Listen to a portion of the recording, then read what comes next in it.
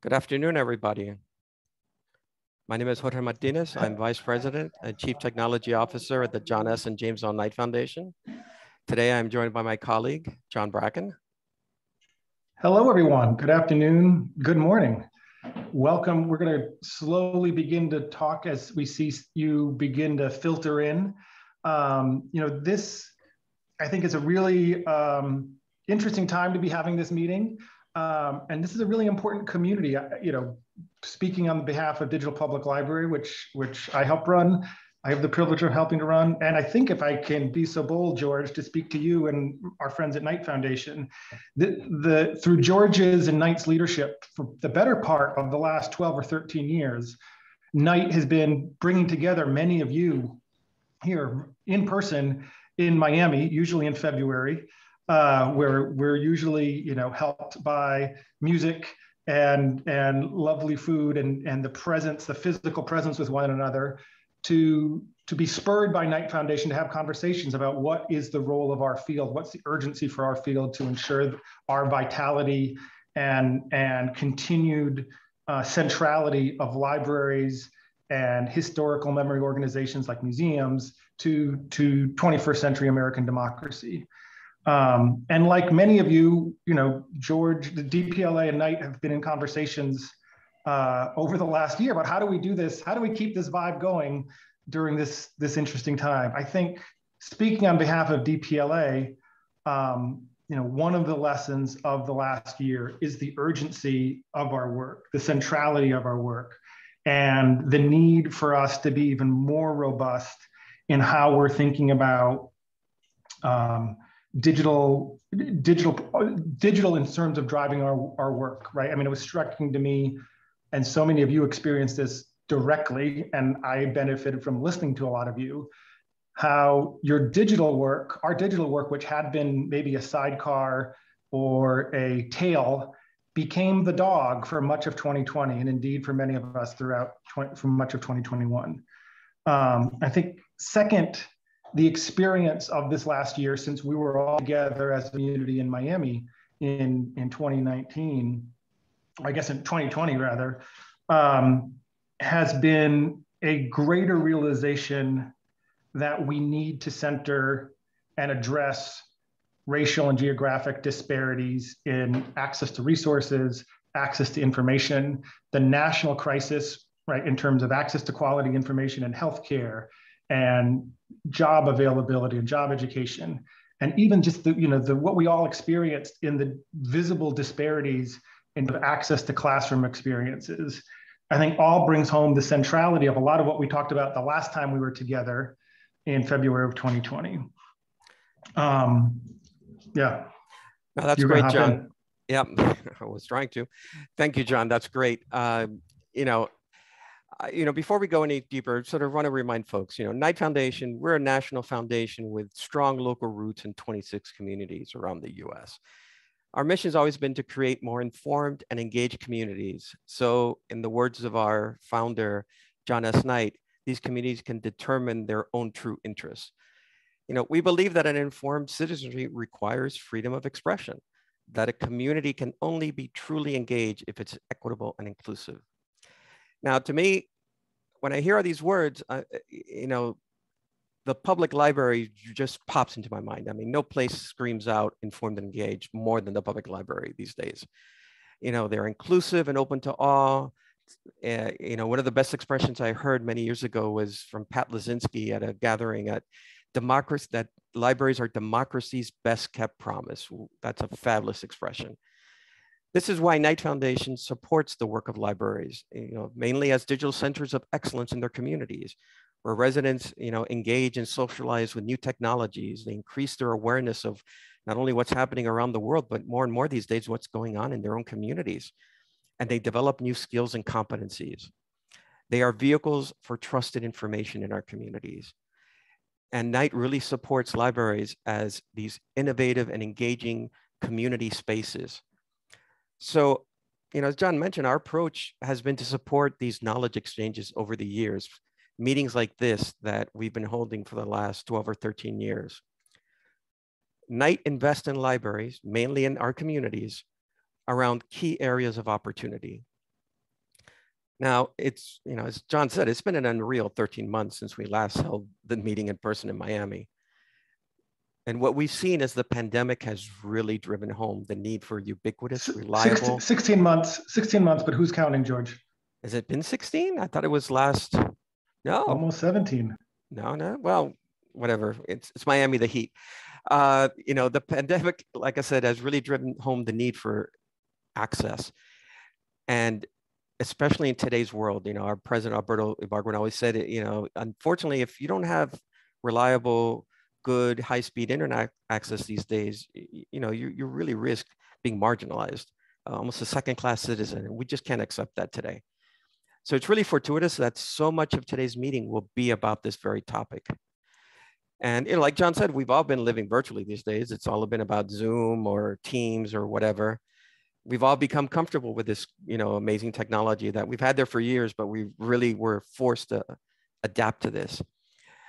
And the good thing about it, if anything, that has come out of this, one of my regrets every year is we have these wonderful conversations, great gatherings, but then sort of a year would pass between meetings again, it's at the night convening, and the opportunity to keep these conversations and relationships going has always been somewhat, to me, a disappointment, a lost opportunity. I see that now that not only virtual, but I think more and more hybrid meetings in the future where not only hold meetings together in person, but, always include people from the outside more and more, and not just include them as viewing, but really engage them, is going to be where we're moving to. So I see us having these at least sort of mini gatherings every 3 to 4 months moving forward, until we get back together once a year, again, hopefully in person, probably a combination of in person and folks who aren't there in person, joining us remotely. I'm really looking forward to hearing from all of you. You're all great leaders in your field. You really understand what's going on there. You have your pulse on what's happening in your communities, and seeing what other new fantastic opportunities arise. And like I mentioned, we hold these discussions around these important topics, and sometimes these conversations actually lead somewhere. And I don't know if many of you remember last year, there was a great conversation with John and also a colleague of ours, Tony Marks from NYPL and Michelle Kimpton from DPLA, around some of these topics around how libraries can better deliver digital assets to their patrons. So today I am really thrilled to announce a $5 million award that Knight has made to lyricists with the goal of creating a library-driven ebook platform and marketplace that makes it possible for libraries to evolve their work in the digital age, to communicate better, and to sort of be in more direct relationship with their patrons around the delivery of these assets and technologies in their local communities. So hopefully, is Robert and Michelle on yet? Justin? There we are. Come on stage with us, you two. Welcome, Robert. Welcome, Michelle. So I'm really thrilled to introduce you to the CEO of Lyricist, Robert Miller. I'm sure many of you know, to sort of talk about his vision of Knight's Award, and also hear from Michelle, her vision for working on this project as well. So folks, welcome. Good. Love to hear from you. Great. George, quick sound check. Can you hear me? Yes, we can hear you, Robert. Excellent. So Jorge, George, since working with you since July of 2020, I've not only gotten a better sense of Cuban culture, but I've come to appreciate your deep convictions about the impact public libraries can have on their communities and the patrons they serve. As John was highlighting, you truly are our champion. As the $5 million award to lyricists, and I can't wait to get to the end to talk about Michelle, I want to offer a public thank you. To spark digital community engagement between our public libraries and their patrons is a noble and wonderful opportunity. So on behalf of the team at Lyricists, we're honored. George, you've given me a high bar to meet. As you know, professionally, this is not my first large-scale software and content rollout. As CEO of an Israeli and US technology software content-driven company, we focused on delivering and democratizing healthcare information for consumers. We successfully delivered a web-based solution with a sizable investment from a large funder. More recently, and prior to Lyrasis, we used a significant foundational investment. If Doran's online, thanks Doran from Sloan, to build a nonprofit team that ultimately included 600 staff, over 100 public libraries, including Jill Bourne, I know you're going to be speaking later, and other content contributors to build a non-paywalled, mobile, sustainably public library used by 330 million people a year. So George, you told me I have to beat those goals. So what I learned out of that, there were two opportunities. These two opportunities, there were three key things that need to be in place to build a sustainable, enterprise quality, and community involved solution. It takes leadership, teamwork, and organization along with passion and drive. For those that don't know, at Lyrasis, we have an experienced field-tested team who engage, manage, and lead and support 10 national and global software and content programs. We currently have over 1,800 libraries of all stripes and a long history of working with public libraries. Teamwork in this program, our large and experienced team has been working really closely with DPLA and NYPL for 2 years to blend each institution's expertise together. John, it's been a real pleasure to get to know you better, and I'll be looking forward to working with you and the team at DPLA in the future. Thanks so much. Organization, drive, and passion, and this is where I wrap up. At the end of the day, it's the people who create the success, George, as you well know. To deliver on the challenges outlined in the investment from Knight, I've created a division inside of Lyrasis. This will allow us to apply and leverage our Lyrasis nonprofit formula for success of all public libraries. This division will allow us to apply not just the Knight resources, but also a multi-million-dollar internal Lyrasis investment to build the appropriate community support, relationships with the public libraries, foundations, and content providers necessary to deliver a sustainable, seamless experience. You'll hear about that for a second from Michelle. This patron-based solution is going to have a lot of technology, but it's also going to have content that spans a broad range. As my board member, Dr. Rhea Lawson from Houston Public Library says, Robert, if this investment can help the public library be the center of our community's digital creative engagement, I'll be so pleased. So in conclusion, I'm pleased to announce that this Lyrasis division will be run by Michelle Kimpton, formerly of DPLA. I've worked with Michelle for over 10 years. She's talented, collaborative, creative, and gets things done. She formerly was my chief strategy officer at Lyrasis. She left Lyrasis to join DPLA and really helped organize and spearhead and move Simply E into Library's simplified program forward, in many cases to where it is today. I'm so pleased she's returning to Lyrasis, where she'll work closely together as global director of the Palace Project. Michelle will build and lead her team internally and work externally with the various stakeholders. Michelle, I couldn't think of a better person. And now I'm going to turn the conversation over to you. Thanks so much. Thanks, Robert and John and George. I'm really thrilled to be leading this effort that ultimately is going to bring more content, more diverse content, more open content to public libraries, and in ways that libraries can further engage with their patrons in the digital space, so much like they do in the physical space. If we can create an engaging and passionate way in the digital space, that would be really important, and particularly given that that is the only way we were able to interact with each other over the last 16 months. Some of you may or may not know, Lyrasis and DPLA have actually been working together strategically over the last 4 years on this project, in not the Palace Project, which we're launching today, but really the foundational elements of the Palace Project.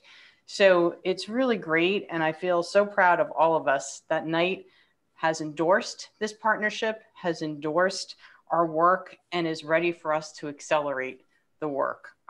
Just super fantastic. So I could not be happier working with both organizational teams, my former colleagues at DPLA, my current colleagues at Lyrasis, and believe it or not, we work together seamlessly. We have a hybrid team, the Palace Project team, that includes colleagues from both organizations, and they are just so fun, smart, motivated, and mission-driven to serve public libraries and their patrons. So with that, I am so inspired by all of them that we are only going to do good things together. And I'm just going to leave you with, one quote, which is from Eric Kleinberg, well, not a quote, but the way we came up with the Palace Project was really inspired by Eric Kleinberg, that basically said that libraries are the palace for the people. And we want to make sure that we have a project that is completely inclusive for everybody, and everybody feels that they have some nobility. So with that, I want to thank again Knight and George in particular that are making this happen for us. Well, thank you, Robert. Thank you, Michelle. Really excited to see what comes out of this investment by Knight Foundation. It is exciting, and I'm hoping that next time we get together, discuss this, there'll be more fantastic news to hear from you all.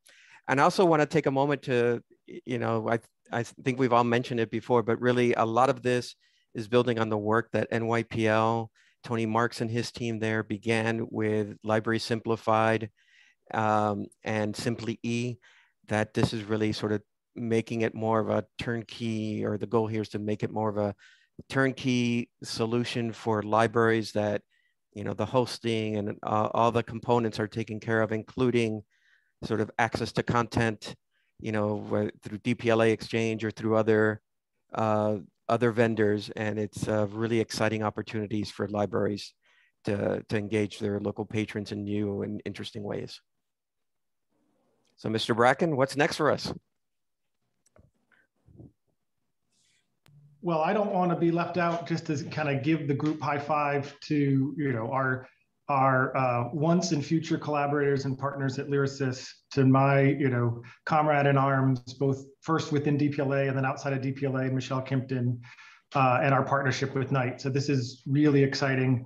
I do also want to undergird, since you already thanked my other funders, George, I also want to just really acknowledge, Sloan Foundation for enabling DPLA to do this work at all. And I guess, Robert, you shouted out that as well. So thank you, Sloan Foundation, for your support to DPLA over the years.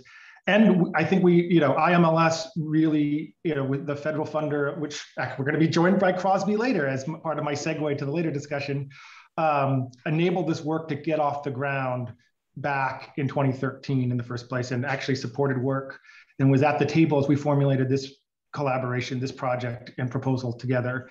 So thank you to Crosby and the entire, James and the entire team at IMLS.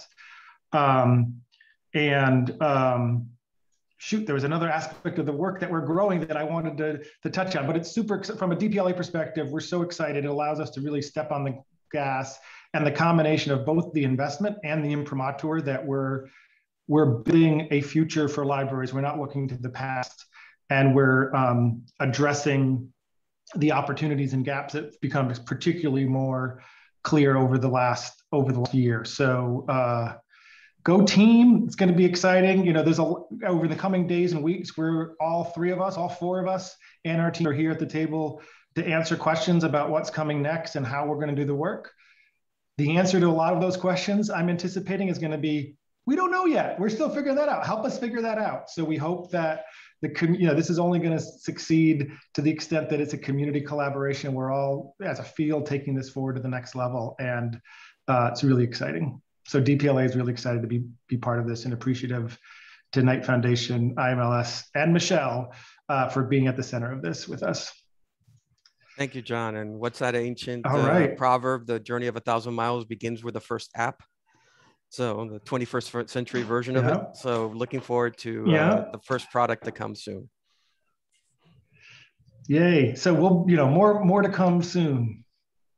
So I think we're at the point, Robert, Michelle, any last words, and before we bring up our next group? Go team. Just the site is live at thepalaceproject.org, all one word. Just there is more information on there if you want to see, but a lot more information to come. Fantastic. So, I guess I realize we were doing a lot of talking about this community of libraries that we've built. And I realize as I'm looking at the list, a lot of you have not been in this room with us before, which is great. It's part of the reason we're excited to leverage the digital channel to convene. I do want to share that as we were talking about this meeting, we had one set of expectations, and we were preparing to do some programming, related to, I guess we decided to take advantage of George's boss, Alberto, who we'll be hearing from soon, put out a challenge in another meeting that we were in, saying, subtly emphasizing that we are at a moment where there's a national focus on the urgency around access to broadband. And let's not, as libraries, we need to take advantage, and supporters of libraries, we need to take advantage of that moment. So we shifted and focused this meeting on that. Throughout the day, we're going to hear from a set of folks, really exciting, both at sort of a national funder level and at a place-based implementation level. And we'll be closed out for the day by Tracie Hall, the executive director of the American Library Association, who's been exploring this topic with us, and John Palfrey, who among his hats is a board member at Knight Foundation, a founder of DPLA, and the author of Bibliotech, a book about libraries in the digital age. You know, and I guess I just to link from the previous announcement to the conversation that Andrew is going to help take us through with our colleagues. You know, for those of us, I know a lot of us, including this panel, some of the people on this panel have been working on questions, and George and Knight Foundation have been working on questions of access, broadband access for, you know, 2, in some cases, 3 decades. And I think if there's one lesson I've taken away from some of those conversations is that talking about broadband in the abstract as just pipes does not get us the progress we need to have. And that the reality that so at the center of civic conversation today about what the risk to the country of gaps to broadband, right? And the risk to the country if we don't lean into the ALA's proclamation that access to broadband is a human right is dire. And if we want things like the Palace Project to succeed and the quality content built by and from and curated by libraries, if folks aren't able to access it, we're, you know, or if they're just able to access it and don't have access to the quality content, we're only getting half the pie. So with that, I'm going to hand things over to my friend and colleague, Andrew McLaughlin, who's been at the center of these convenings in recent years. Among Andrew's hat is the board chair at Access Now, the co-chair of the Brooklyn Public Library's Digital Strategy Committee, which a key partner of ours. And I guess relevant for this, among his other identities for this conversation, a former deputy CTO in the White House, in a prior administration, but I'll say not the most recently prior administration. Andrew, over to you, my friend. Thank you so much. Is my audio okay? Everybody can hear me all right? Great. So I'm thrilled to be here. There's a kind of symbolic significance to this meeting. I think the last trip that I took pre-pandemic was to Miami for the Knight Libraries gathering in 2020. And now I'm literally on my first business trip post-pandemic right now. So it feels like there's a kind of like bookending nature to this. But I do want to say that what happened in between from the standpoint of internet connectivity was an absolute crisis, an underappreciated and devastating crisis for an extraordinarily large number of Americans. And once again, we see the public libraries stepping up to meet that crisis and to ameliorate the effects of lack of broadband connectivity on students, patrons of all stripes. Libraries serve their communities in myriad ways, but one of the most crucial over the last year and a half has been providing that endpoint connectivity to high-speed internet for homework, for work, for services, for information, and so forth.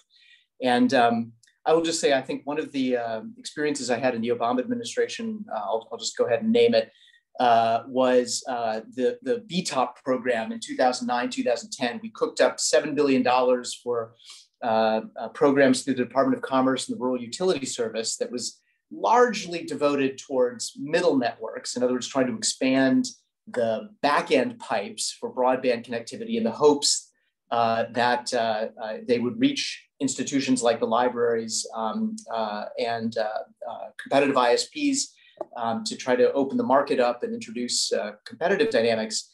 Looking back on it now, I think it was clearly a success, but in a world in which 30% of students in cities, as much as 50% of students in rural areas, and even greater numbers of students on reservations or in underprivileged communities of color and so forth, lacked broadband access. it's something that I think we are only beginning to understand the effects of, and they are not good. So what we're hoping today to talk about is strategies that libraries are bringing, would like to bring, can bring to the table.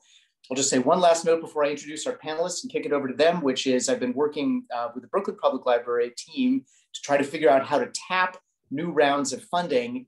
And honestly, like, I don't know how you all do it. The rules are so dumb. I can't even begin to express how annoying, bureaucratic, and counterproductive the rule structure for the distribution of these funds is. But anyway, we'll all get through it. Let's now talk about what to do with newly available streams of funding, with existing infrastructures, and with the dreams that our panelists have for their institutions. So I will introduce, I'll just mention the panelists.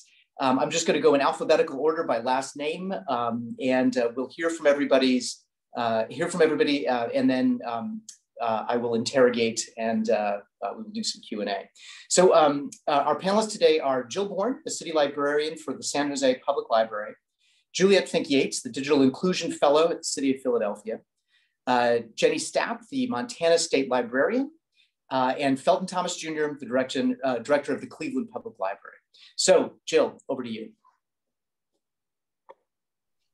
Hi, thank you. And good morning on the West Coast. Good afternoon to everyone else. As was said, I'm the City Librarian in San Jose. I'm going to give a little bit of background about how the library got involved and where we're at right now in this question. So we all remember back to March 2020, our city was shut down as a result of the pandemic and a countywide order to immediately shelter in place. So while the digital divide in San Jose had already been studied and prioritized in years just prior to the pandemic, the sudden shutdown of our critical in-person services citywide and countywide quickly clarified that the ability to connect digitally had become an urgent, essential human need, necessary for almost every aspect of life, access to education, work opportunities, healthcare, housing, counseling, psychological support, and services, and so on. And existing inequities were quickly exacerbated by both the pandemic and the lack of digital access, resulting in deeper impacts to our communities by income and communities of color. So the city's response was to create a digital inclusion branch of our Emergency Operations Center, initiated in April 2020, to respond to those urgent needs of residents to be digitally connected. And the library was designated as the lead of a cross-departmental effort, which includes the city's Information Technology Department, the City Manager's Office of Civic Innovation, Public Works, and even our Parks and Recreation. 13 months later, the digital inclusion emergency effort has transitioned to an ongoing citywide digital equity priority so that we can build on the momentum of that emergency work and implement an ambitious work plan with both immediate and long-term goals. So while it might seem a little surprising to have the library in this role, which was originally admittedly taken on in a moment of urgency, when it seemed like everyone was doing things that weren't considered our usual core work, but let me tell you why it also makes perfect sense for the library to lead the digital inclusion and equity work for our city. So in our digital inclusion work earlier, we had this mantra of digital inclusion being a three-legged stool held up by the 3 A's, which are access, affordability, and adoption. And libraries being uniquely positioned to address each of these in a way that ensures that they work together seamlessly. So first, what is a library if not a citywide infrastructure for providing access to information, tools, and the knowledge to use those? Also, there is no other agency in a jurisdiction whose mission is to leverage assets and resources, relationships and partnerships to ensure that public access is both democratically available and free of cost to our users. And third, libraries are adept at accessing and using relevant data to inform our work. And what our city learned, and we in libraries kind of already knew, but now we know it even more, that none of the other work matters if you're low resourced or lower capacity communities and residents do not have skills or to use the technology or the connectivity that is made available to them. Or even more so, if they fear what being connected means for both adults and their children in terms of issues like privacy, safety, are being monitored by either government or telecommunications companies or both. So I'll just get into a little detail to illustrate the points. So back in early 2020, there was so much urgent need and a community outcry and feelings of desperation on all fronts. We were definitely facing very vocal community opinions and political ideas about the focus of the work. So as library people, we immediately began to center our work with data and commitment to equity. We mapped data. It allowed us to show decision makers and the community the intersections of specific technology needs with factors such as poverty, language proficiency, educational attainment, and even COVID impacts, to see a geographic focus that we could then overlay with telecommunications options and city assets like libraries. And next, we had an immediate urgent goal of alleviating the pain being felt by thousands of families and schools with a shift to distance learning, as well as residents who were suddenly cut off from all kinds of services, including the library services. So it made sense for us to provide solutions in alignment with our core mission and capacity. So negotiating and partnering with AT&T, we used our impressive purchasing and materials management infrastructure to receive, process, and distribute nearly 13,000 unthrottled hotspots to qualified households and circulating through the library. And then we also partnered with more than 50 community-based organizations to distribute hotspots to high-needs isolated residents. This continued throughout the 2020-2021 academic year. And we're currently transitioning to a modified longer-term program because we continue to see this need in a broader community as an entry point to connectivity. So a couple of the other major programs included the installation of a community Wi-Fi network in partnership with one of our largest school districts that will provide broadband access to more than 300,000 residents. We have public works, IT, and contractors doing the installation, and then we work with finance at the city and our city attorneys to facilitate the processes. Honestly, it's a lot of work, but here's where the library's leadership role is really important. The library has the greatest understanding from experience of how residents actually access online resources, especially those who may not be the quickest adopters. And then similarly, the importance of our digital literacy efforts cannot be overstated. They are the linchpin in the digital inclusion ecosystem. So now the city could assign a part of this work to libraries separate from all the rest. But in both these programs, it's beneficial that the library can shape the implementation of technologies and infrastructure and have influence on how users can then interface with them, and then assess how it's working with those residents in mind. And then finally, we are now in our second round of developing strategies with each telecommunications provider in our region. And I can tell you that the library is the most unflinching negotiator at the table.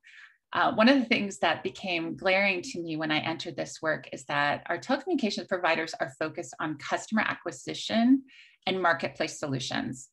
So essentially individuals pay for the service that they receive. So it's a big challenge for them to think or act differently than this on any scale, even in a pandemic. But now, we have the opportunity to shape the provision of broadband access from a customer acquisitions model to something that is driven by community need. And then being able to leverage the city's resources in these partnerships gives our equity perspective more weight. And in libraries, we actually have the most precious resource to any sector. We have the public's trust, and that's a really important asset to leverage. So I will just end there, and I'll hope that there are questions for later. Thank you very much.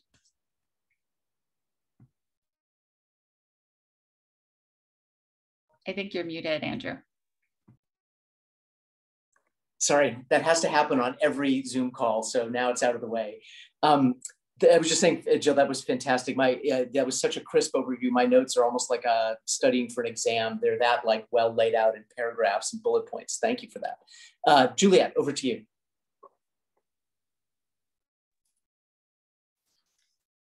Hi, everyone. Jill, that was really impressive as well. I just want to acknowledge how impressive San Jose has done and what an amazing role the library there has played. In Philadelphia, similarly, so I won't, I think we all kind of know that the pandemic shifted everything, so I won't really get into that in much detail. But what I will say is that the city responded in a number of ways. And so first and foremost, we really pivoted to our K-12 population households because there was a real crucial and immediate need to get our K-12 students connected with the devices and the internet that they needed for remote schooling in the absence of what we had in Philadelphia, which was a really robust network of libraries and what we called key spots, which came out of the first broadband stimulus grants, that wonderful BTOP program that Philadelphia actually got a huge award to create more public computing centers that we called key spots. And so all of those shut down, and we didn't have the ability to provide that level of in-person service, as everyone knows, during the pandemic. And so getting students, our K-12 households, the devices that they needed and the connectivity that they needed and the support in signing up became the number one issue that we stood up. And our solution became PHL Connected, which was really focused on this very collaborative effort across all types of school partners. So district, our 68 charter schools, independent mission schools, and any other independent schools that wanted to participate. We did a bulk purchasing agreement with T-Mobile for hotspots, and then a sponsored service agreement with Comcast Internet Essentials, which is headquartered in Philadelphia, and we have a very robust relationship with Comcast there. And then we're able to provide about 15,000 internet connections across the city to K-12 households who needed it. We also stood up access centers, utilizing our recreation centers and community-based organizations to make sure that those students who needed to go to another location had a place to go for supervised remote learning. So that was a key component of standing those up and actually enabling more Wi-Fi access at those locations. Many of those locations were part of this larger public computing center network that we had already established. So we were really building upon things that the city had already created prior to the pandemic.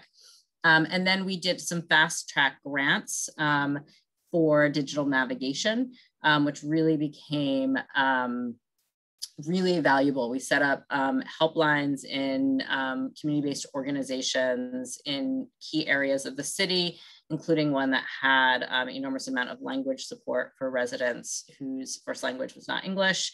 And those digital navigators could answer phone calls from anyone to help them get low cost or free devices, help them get access to low cost or free internet, including enrolling in PHL Connected if they weren't sure how to do that. So connecting them very closely with our school coordinators and our community coordinators and our librarians across the city to make sure that everybody knew that this network existed. And then helping them kind of get to that next step of the three-prong, which is devices, connectivity, and then the skills that they needed to get that further support. And then we also launched something called PHL Donate Tech to really drive devices into resident hands. And so we worked with a number of our refurbishing partners to do that. But the real, and then the real thing that happened is that, like San Jose, we raised this issue within the city to a mayoral initiative. So we said, this is, internet access is something that's critical. It's something that is necessary now in home or as with somebody, a connected device with somebody, because we know that not everybody has a stable home to go to, is really essential. And that cannot just be a mobile phone. And we really made that connection very crystal clear that mobile phone access was not enough for full participation in everything that you needed to do. And so because we were able to do that, we started something called the Digital Equity Coordinating Committee, which was we pulled together entities or representatives from different departments across the city and our quasi departments across the city. So groups like Philadelphia Gas Works or other entities, PHA, that don't necessarily report to the city, but are these quasi entities, and really started to work on a digital equity strategy for the city. And we are knee deep in that process right now, and meeting regularly with different work streams focused on K-12, focused on public computing centers and digital literacy that lead into workforce opportunities, focused on infrastructure, how we can improve our infrastructure, how we can leverage our assets like our city buildings, our library buildings, potentially our recreation centers, to create more and greater assets and greater Wi-Fi for the city, and potentially a public network that could be used by residents at lower cost. So those are all things that we are working on right now.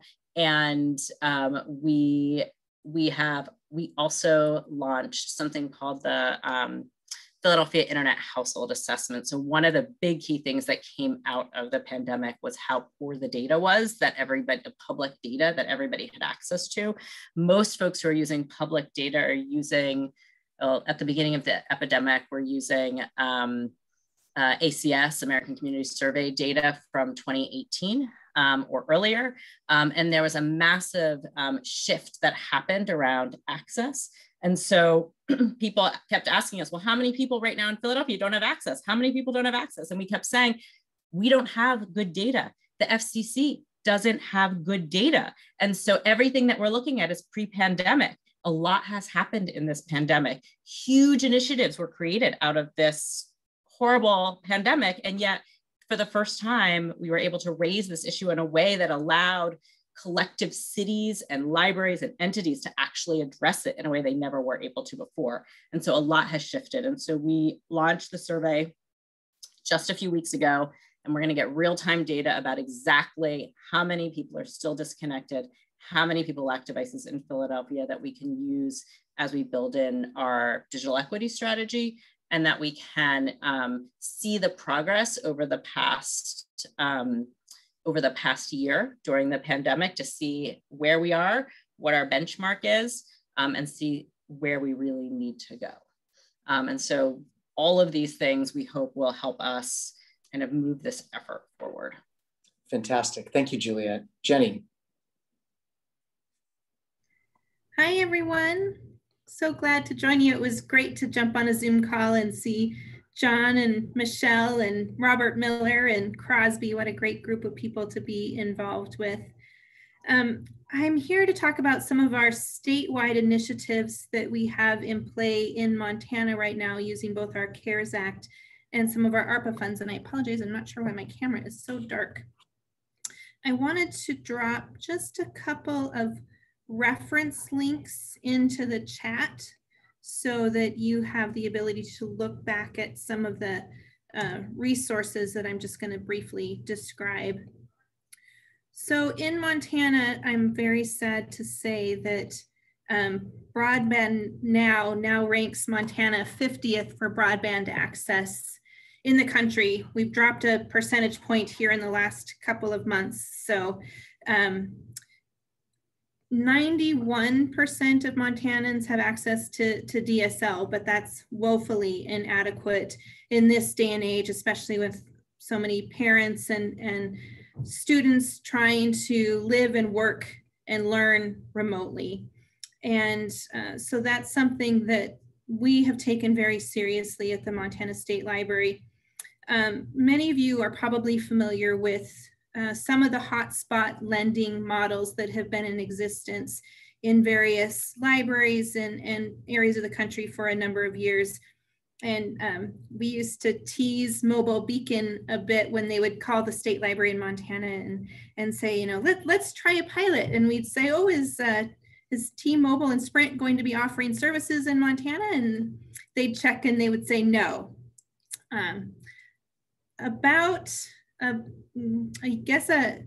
Probably in November, December of 2019, we finally had T-Mobile service in north central Montana, one of our more rural areas butting up against the Blackfoot Indian Reservation.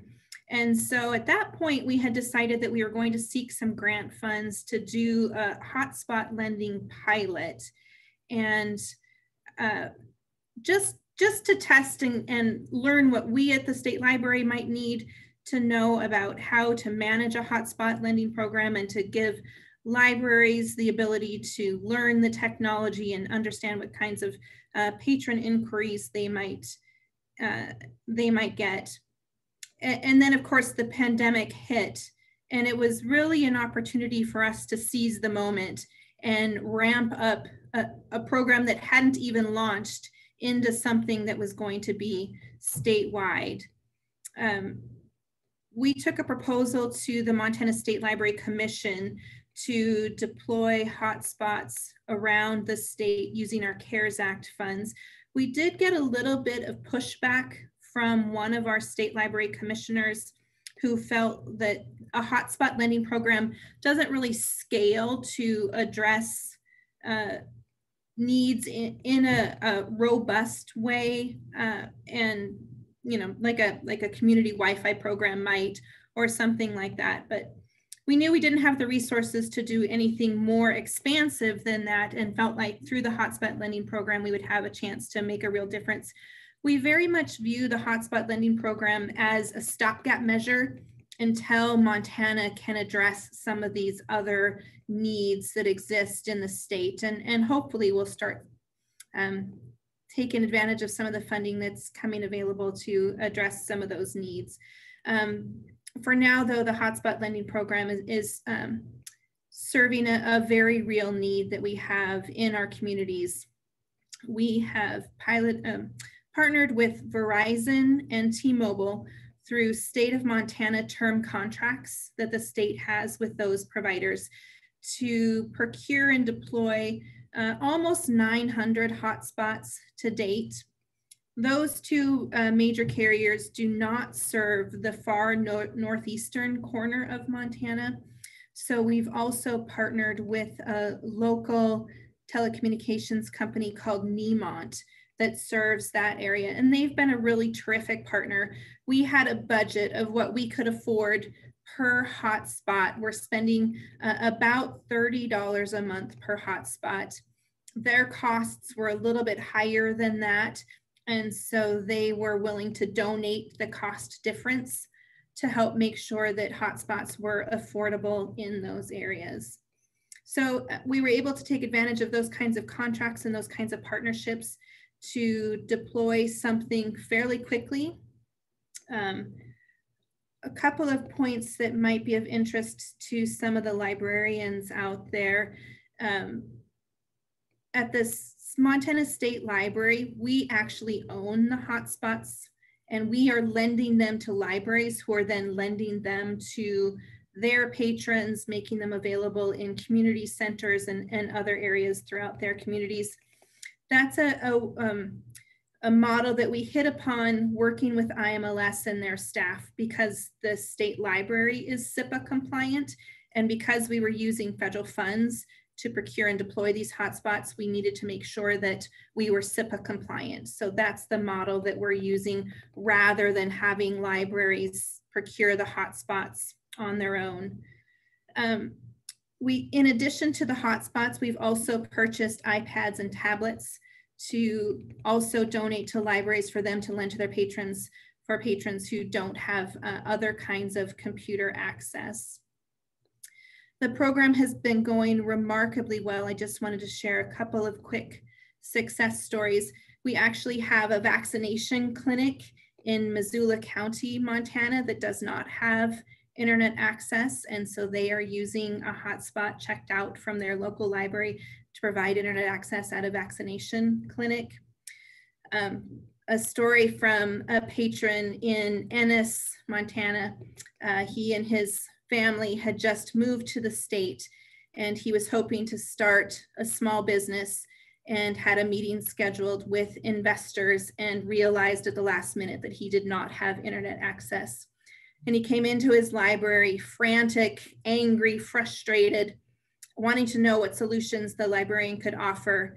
And she gave him the option of using their internet access in the library or checking out a hotspot.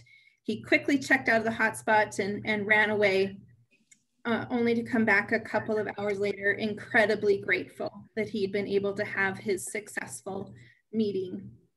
Jenny, this is your like 1 minute warning. We have a hard stop at 3, and I want Felton to have enough time to speak. Absolutely. So one more quick story. A minister contacted us.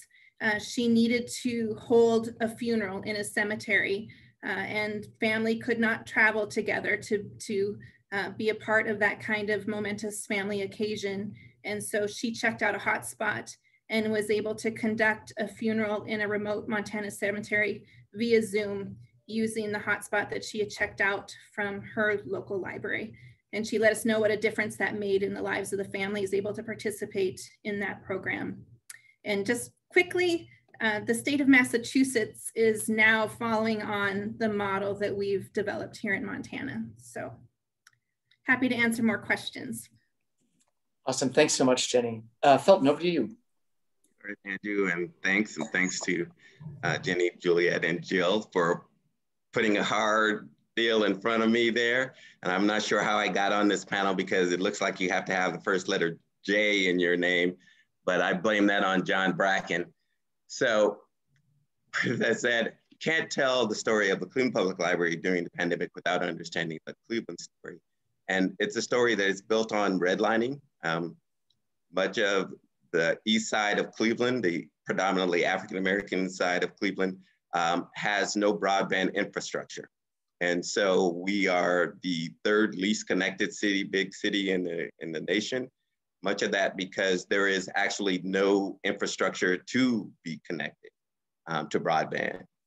And so with that, about 5 years ago, that understanding of when you overlay where the most poverty is in the city of Cleveland, when you overlay where the most health disparities are in the city of Cleveland, where you overlay a lot of the other bigger disparities are in the city of Cleveland, it fits right on top of that map of where there is not the infrastructure for broadband in the community. And I think that really started 4 years ago, the base for what is now the Greater Cleveland Digital Equity Coalition, the realization that there is a lot of work on the infrastructure that needs to be done. Then comes the pandemic, and a spotlight is put on the fact that the students don't have any internet at home, can't get any internet at home, and there's a gigantic struggle for what we're going to do. The library and the other organizations that were a part at that point in time had really already started doing the groundwork to be able to just start running. And that's really kind of how we kind of moved along and where the Cleveland Public Library was a part of it. And so I want to talk about 4 areas that we really were a big part of during this period of time that the library played an essential role in. Number 1, we were a distribution center. Not only were we checking out hotspots, but PCs for People were handing out computers through our building. We were working with Microsoft through a grant with PLA to hand out tablets through our libraries. We were handing out laptops through other organizations, refurbished laptops. So people were coming in to get access. And because we have 27 libraries throughout the city of Cleveland in every neighborhood, it was easier to distribute through the library than a lot of different agencies trying to do it on their own. So number 1, distribution center. Number 2, an internet provider ourselves. So what we did is we boosted our signal so our signal could be out basically on each of our libraries throughout the full street that we were on, as much as we possibly could to get as many people access to the library's internet. And in doing that also, we put in solar powered charging stations at every one of our libraries. So all of our community members who wanted to do just a drive-in during the pandemic and then power up what they had or use the our parking lots, as many libraries were doing, were able to do that and continue to charge up their tablets or whatever they were using. Number 3, we worked to become a digital navigator, really, and I think this is one area that I really want to talk about in question and answer, if we're going to have that, is the fact that the library is essential to what I think is the future, which is digital literacy, not necessarily just digital access.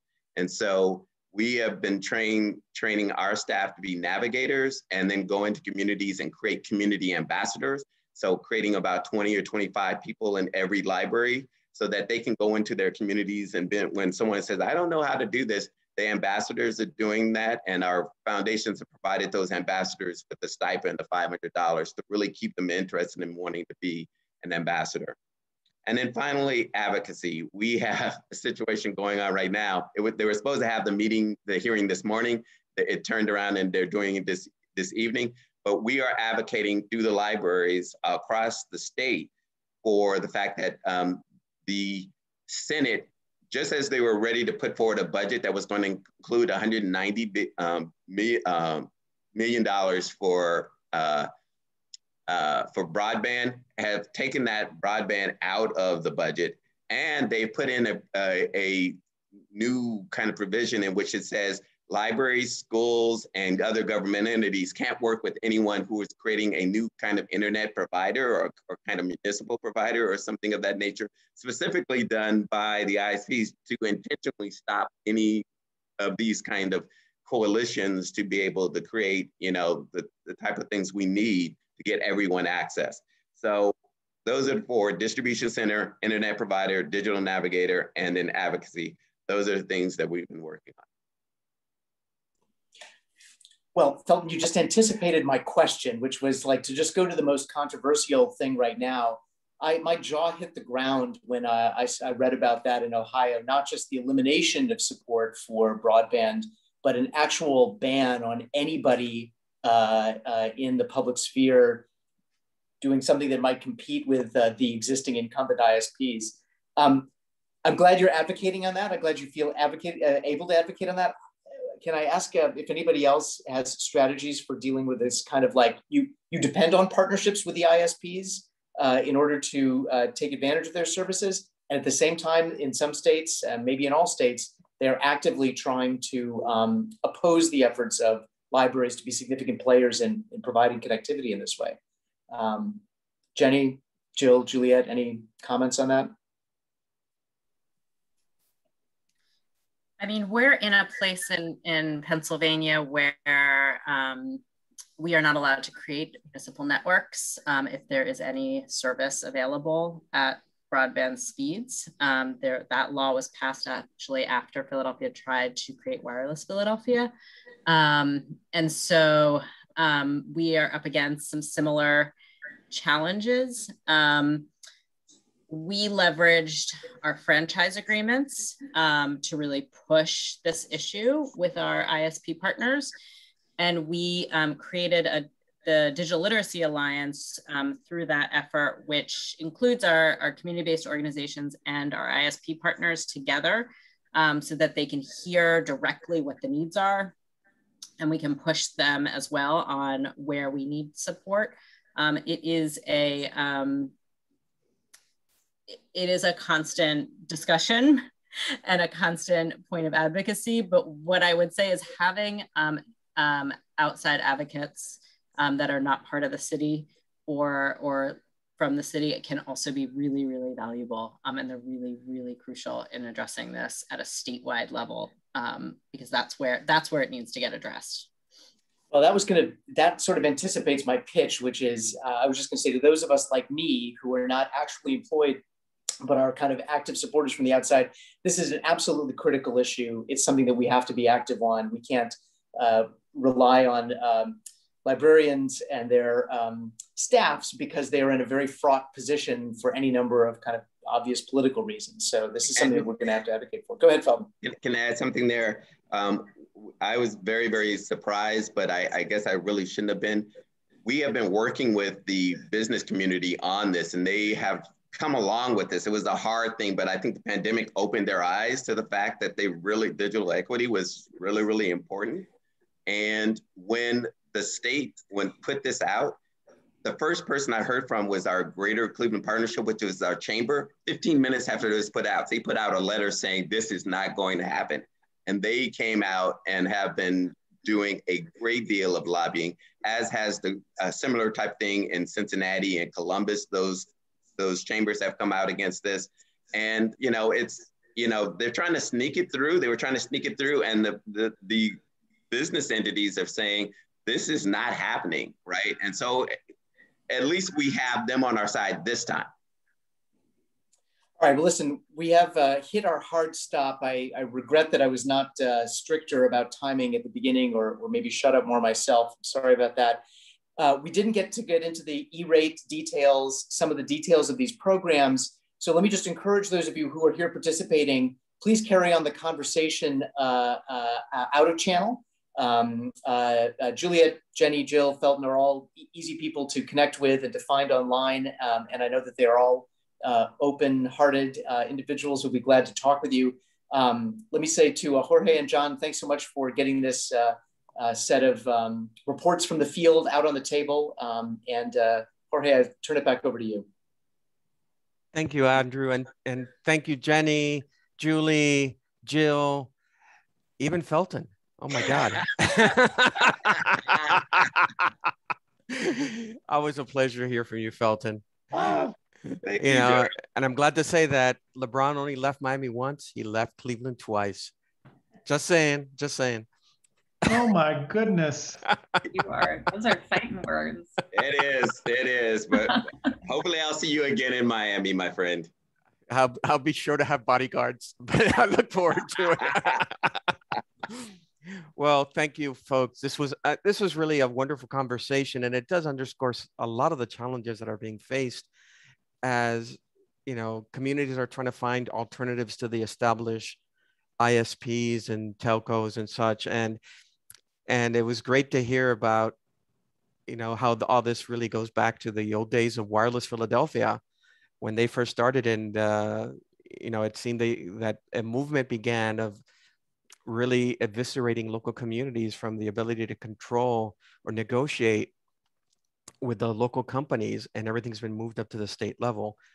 I'm sure there were some good reasons for it, but unfortunately, taking away that local control really sort of ties the hands of communities and their ability to negotiate deals like they had in the past of getting connectivity for community centers, parks, and other places. I'm hoping that something happens in the policy level later on that maybe remedies some of that, which is a great segue to our next topic, a really interesting conversation coming up. So is everybody on that needs to be on? Let's see if we've got all the next speakers on. I don't see Diane, I don't see Alberto, I don't see Greg Lucas on. Ah, there's Alberto Ibargüen, fantastic. And now we just need, I know Crosby's on, if we can promote Crosby a second. And there's Diane Kaplan, so fantastic. So this next conversation really came out of a conversation a few weeks ago that occurred where our President and CEO, Alberto Ibargüen, who I've had the privilege of working many years with, asked of surprisingly simple but yet complex questions. What else can libraries do to sort of make broadband much more available in their local communities? Hey, Alberto, thank you. And so today, besides Alberto, who's going to be moderating, we're joined by Crosby Kemper. Crosby is not only the current head of Institute of Museum and Library Services, IMLS, the biggest funder of libraries in the United States, also a former head of the local library in Kansas City, known him for many years, and he's been a great colleague. And we also are joined by Diane Kaplan, CEO of Rasmuson Foundation in Alaska.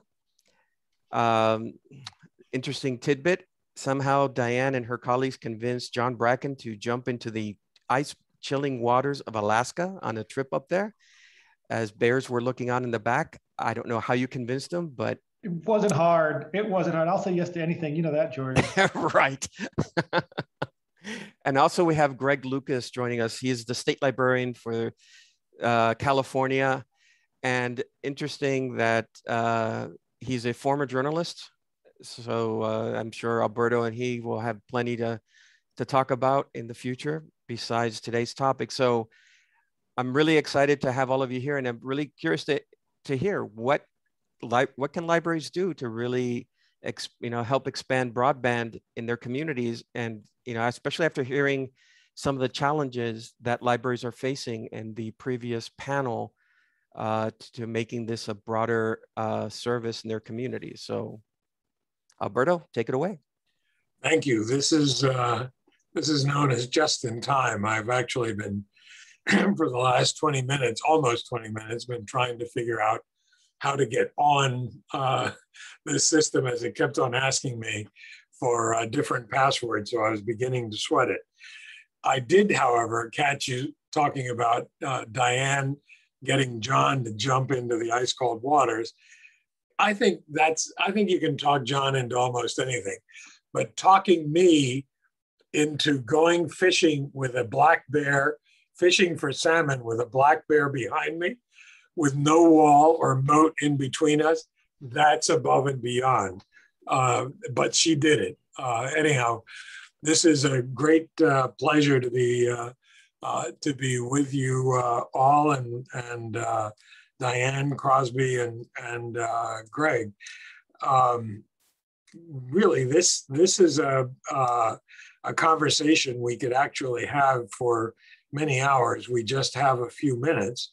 And so I think we probably ought to focus on the core elements about what is the service we're trying to deliver, who's the audience we're trying to reach, and why is it that libraries are the place that that audience ought to go to for that particular service. I think anybody who runs an organization, who runs a business, who runs a political campaign, thinks about audience.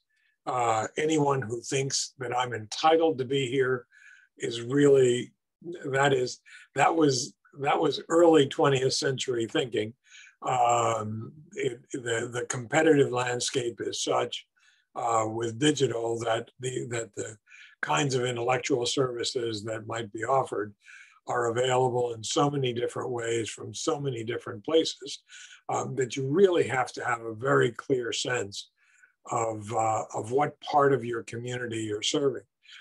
I thought there was a conversation we had not too long ago.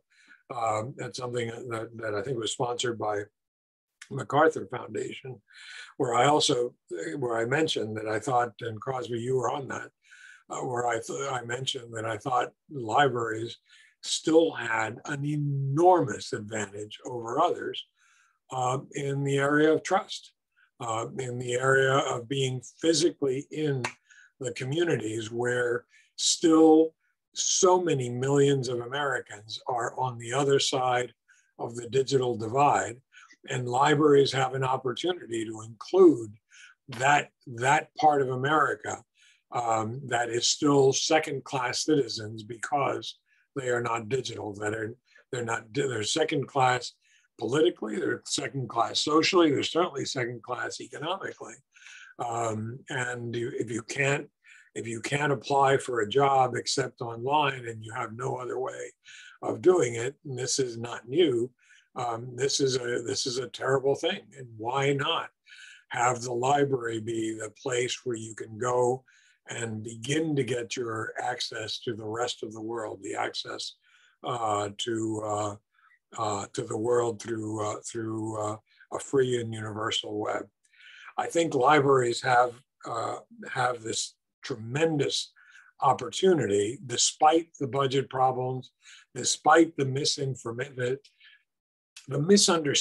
let's not call it misinformation, the misunderstanding of a library as a place that has dust on books and you go and you're quiet and somebody is there shushing you and telling you, no, you can't borrow more than 2 books at a time.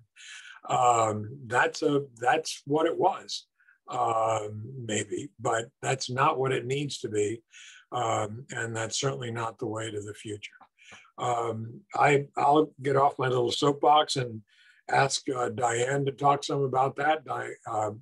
Diane Kaplan from Alaska, where I've never seen a place that more that stands to benefit more from internet than Alaska in medicine and education and culture, and the work that she's doing up there with libraries, I think is terrific. So Diane, why don't we start with you and then go straight, because since we don't have much time, go straight from you to Crosby and then to Greg, and then we'll have a few minutes to have general discussion.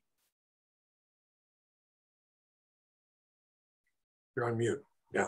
Thank you so much, Alberto, and good to see you, everybody who's on, old friends. It's funny to be asked to speak about broadband because I am in no way an expert in this subject, but I've been around it for a long time, and there are reasons I really care about it as president of the only large foundation in the state of Alaska. First of all, Alaska ranks last in internet connectivity, 51st among all the states in the District of Columbia. Large parts of our state have no wired coverage whatsoever. Actually, most regions of the state don't. And 0% of Alaskans, 0%, have access to a low-priced internet plan, which means $60 a month or less. And 51% of the rest of the US has that. Our average price for internet service is $140 a month, meaning many, many families cannot afford internet, even if it is available. And then our speed is only faster than 5 other states. So we're way at the bottom in that as well. So how do libraries and internet connect? And how does a private foundation like ours and internet connect?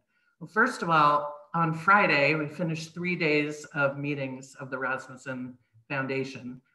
We have a 12-member board. We did site visits like we used to do in the old days pre-pandemic.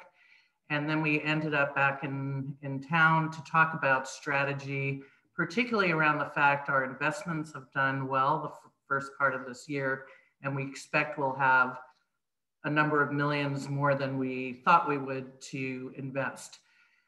We ended up, after several hours of discussion, to believe that our biggest play right now is supporting broadband expansion. Why?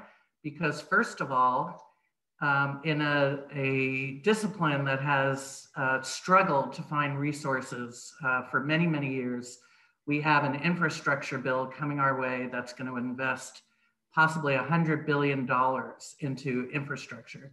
This is a moment in time that may never, ever come again. So we have to pay attention to it. And as the state that could be most impacted with a very weak economy right now, with very high unemployment right now, with low educational achievement right now, we have to be. And the pandemic clearly emphasized how the lack of that coverage and the speed and the accessibility impacts our students, our families, and our economy in a significant way. About a year ago, we went to talk to the library because back in 2011, when the Gates Foundation was getting active in broadband, we decided to become a partner in that. It was really our first toe in the water. And we were able to make, through the state library, some significant progress connecting 65 communities.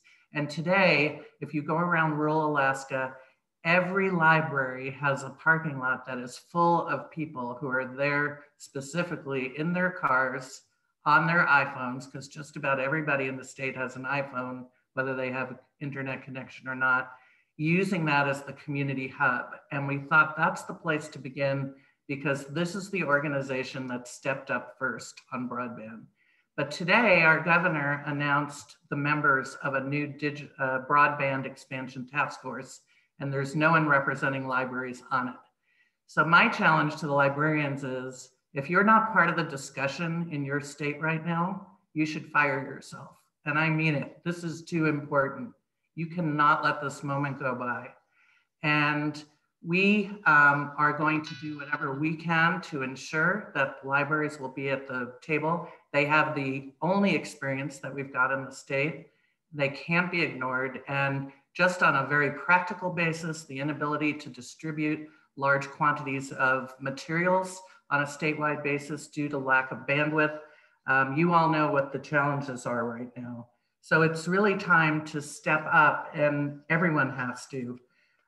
We will be looking at where we can intersect. We've already been talking with our commissioners who are leading this task force from commerce and education to encourage that we build on what's been built in the past and not try and start from square one, that we look at the true digital divide we have in the state and prioritize not only availability, but accessibility through lowering costs across the state. And we know that if we don't rise to this challenge right now, that we will pay for it dearly in the years to come.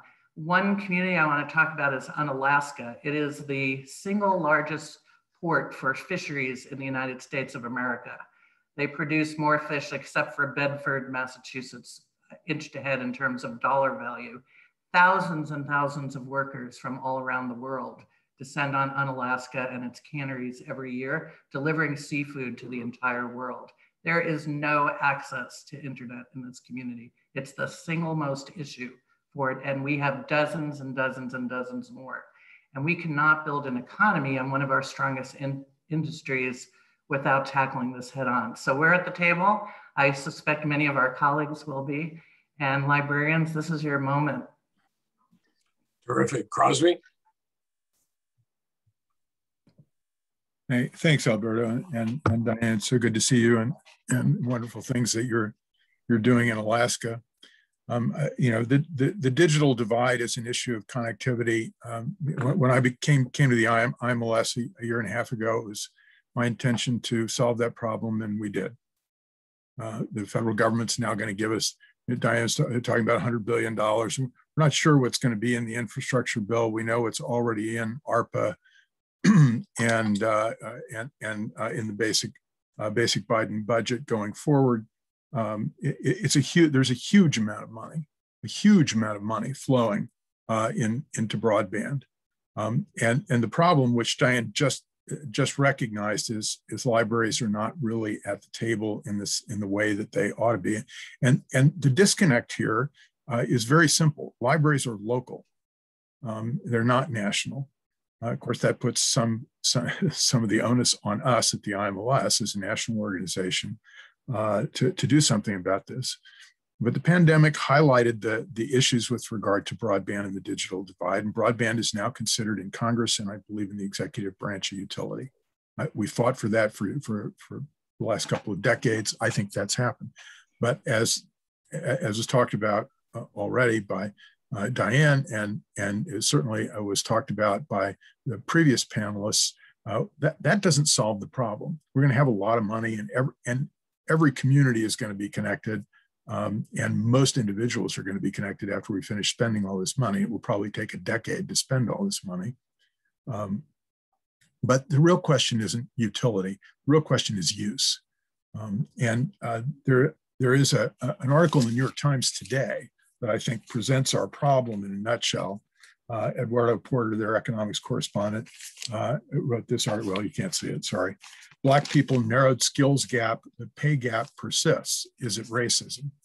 Well, I'll cut to the chase. The balance of the article, he quotes a number of economists saying race is probably a factor in this. I mean, the statistics are really incredible. We're actually in a bigger gap position than we were in 1980 in terms of the economic gap, even though the skill gap in terms of graduation from high school, which is a metric that he uses in the article, has decreased.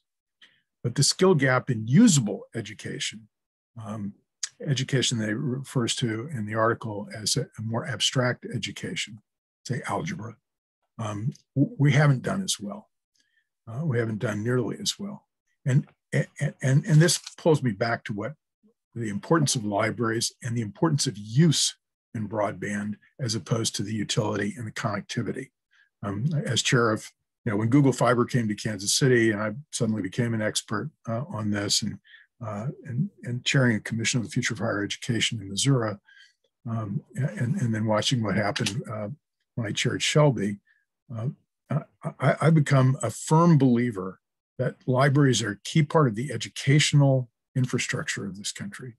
and relative, and that is also an important part of the economic infrastructure. Skill development. Increasingly, skills are developed on the internet, are developed virtually, are virtual skills.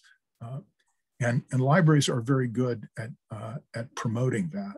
In fact, what we heard from Jill and Jennie and Juliet about what they're doing at Felton is extraordinary.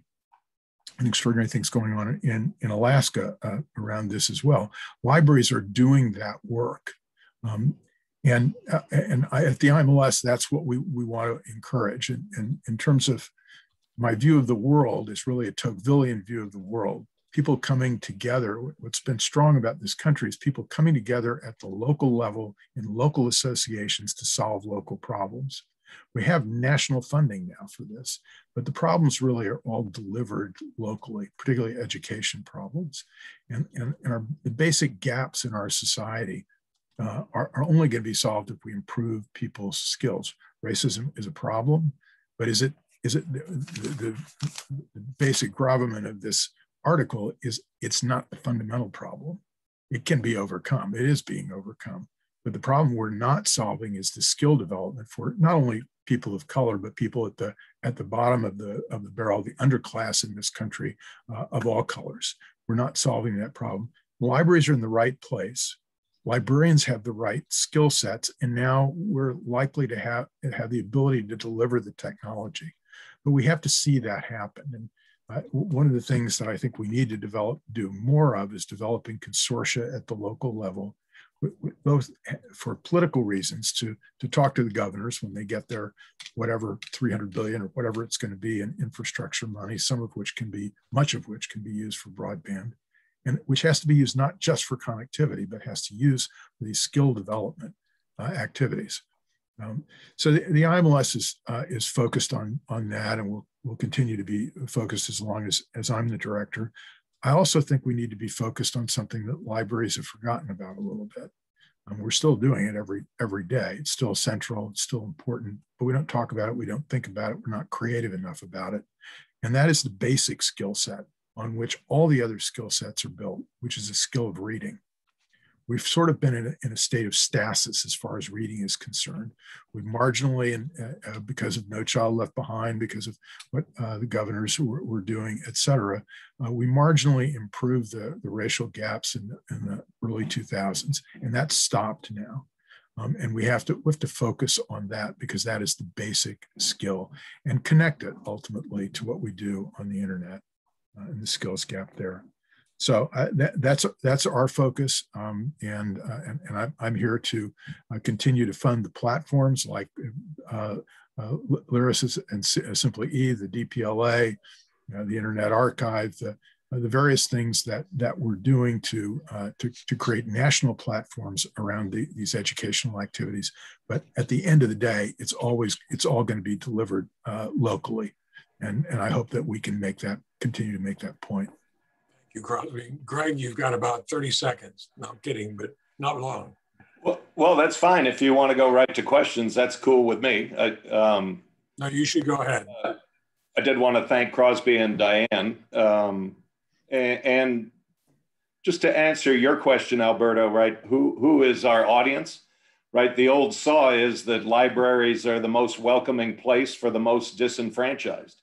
And so right now in California, over the past 7 years, we've connected 900 of our 1,130 libraries to a high-speed broadband network. And so there's 23,000 terminals in California's local libraries, and they're used 23 million times a year. So, I mean, we're already providing a link to the least connected people in California. And I mean, I guess it's nice to have, it's terrific to have connected 900 of 1,130 libraries, but I mean, the remaining 230 are the hard ones. And the 900 that are connected, right? California is just like the rest of the country. Half of our libraries are 40 years of age or older. So just because we're plugging in 1 gigabyte, the wiring and the routers in those older buildings aren't delivering that on the inside of the walls. So like Crosby was saying, I mean, there's a multiplicity of issues and challenges that are involved. And I think sort of globally, nationally, and what we're trying to do in California at the state level is, you know, the thing they talk about in management classes all the time, right? What's the most important thing to do right now? And so for us in California, the new fiscal year is starting, and our focus is to think about libraries plus. So how can we find projects where a library is connected to the high-speed broadband network plus a school, plus telehealth, and where we can do it, right, plus a tribal nation. And doing those multiple projects in one kind of bid brings into play a lot of federal discounts and has, at least in the few projects like that we've done already, made connecting hard to connect places more financially attractive. I think it's seconds, easy. I'm sorry. No, I think that's very good and very practical. I think it's easy to agree with each of the three of you. What I would say is one of my biggest frustrations as somebody that has long thought, I mean, literally 15 years worth with George Martinez, have been working at one point or another to try to get libraries viewed as connecting hubs, is that it just strikes me as such an incredible opportunity. As long as I couldn't agree more, Crosby, that the content really matters ultimately. But right now, we're at a point where, yeah, all this money is coming down the pipe, and a hell of a lot of people have their hand out. If the libraries are not in there somehow, and it's not the normal kind of activity for libraries, for librarians, but maybe they have sponsors on city councils, or maybe they have citizens, or maybe they have mailing lists, or maybe they can get people to tell the city council what here in Miami, they were going to cut, this is about 10 years ago, they were going to cut the budget by a third, the library budget by a third. So we took a poll, Knight Foundation took a poll, and all we did was publish the results of the poll.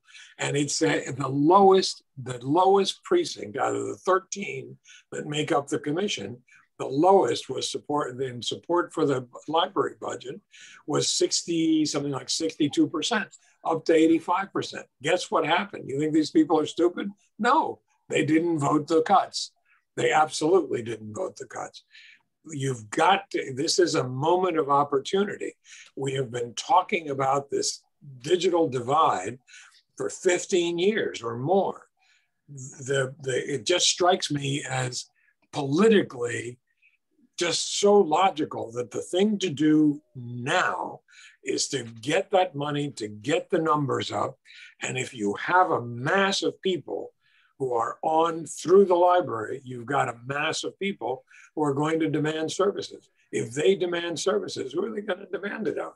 Maybe to the library, maybe to the city council, and maybe all of a sudden people on city councils are going to say, oh, maybe the library is not dead. Maybe there is a point to this. So librarians need to take their most important customers, which is all their customers, maybe, and show up in the mayor's office and show up in the governor's office. I mean, the governor's got $10 billion, you know, all the governors have $10 billion from the ARPA right now that could be used for libraries, could be used for broadband. We've got $7 billion or whatever it is in the connectivity fund at the FCC. And I mean, it's flowing over there, and that's before we get to the infrastructure bill. But all this money is going to be controlled by politicians, I guarantee you. And librarians have never been good at being advocates with politicians. And we've got to change that. Now, I'm not supposed to be an advocate as a federal agency head, but to hell with that. We should be advocates.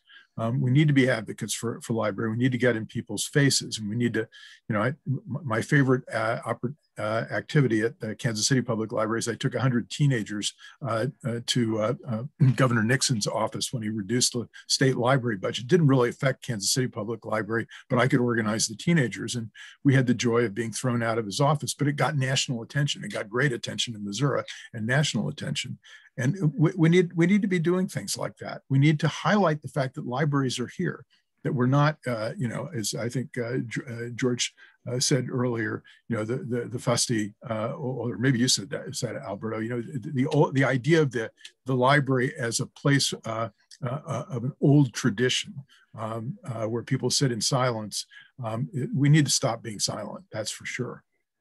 Well, maybe it's as simple as sign-up sheets at the library saying if you'd like to let your city council know that you want some federal money for expanded internet services at the library, here are the addresses of the people who are going to distribute the money. If you'd like, and I'll never forget, this is not a library example, but I'll never, as long as I live, forget seeing what telemedicine meant in a place in far western Alaska. I felt like we were almost out by the Aleutians that Diane took us to, and then we traveled north on a river on a small boat, and in that village, people were getting fantastic telemedicine from Anchorage. They couldn't possibly have gone because there are no roads. They couldn't possibly afford it because who can afford an airplane ride for a possible checkup? And if it's serious, then they can bring you in. But in the meanwhile, that kind of access, and this was all done in a community center, that kind of access, I think we need to organize around. And until we get people who see this as their community, that they are the constituency, I think we're going to keep talking about what we would do if we had the people, or what we would do if we had the money. Let's get the money. This is the opportunity now, I think. I don't know, George, if you're giving us the hook. Is that why you came back? Never the hook, just a gentle reminder, Alberto, that it's time for our next panel. And this has been a fascinating discussion. Diane, Crosby, Greg, Alberto, thank you so much. And actually, one thing that you didn't mention, Crosby, I mean, you sort of talked a little, I think somebody mentioned E-rate, but there is a lot of money out there already, even beyond all this additional money that's already going to libraries and schools. It's just a matter of sort of freeing some of that, allowing them to maybe actively share their signals outside so people don't have to hang out in the cars. Still regulatory issues. And unfortunately, the FCC continues to be run by lawyers. Oh, shouldn't have said that. That's okay. We know some of them and we still love them. That's okay. As a recovering lawyer, I resemble that remark. But thank you, everybody. This was a fascinating panel. And again, more stimulating thought. But I think the big question is, what can libraries do and why aren't we, and I guess it's really just taking that next step and just having those conversations. What's the worst they can tell you? No? Yeah, I'm IT, I'm used to that. Doesn't stop me, as Alberto will tell you. Thank you, everybody. And so we're on to our next panel. Which next steps, yes. And this is another fascinating one to sort of wrap things up with, with all the great discussions we've had today so far. We have our board member and also president of the... Uh-oh. George, did you freeze or did I freeze?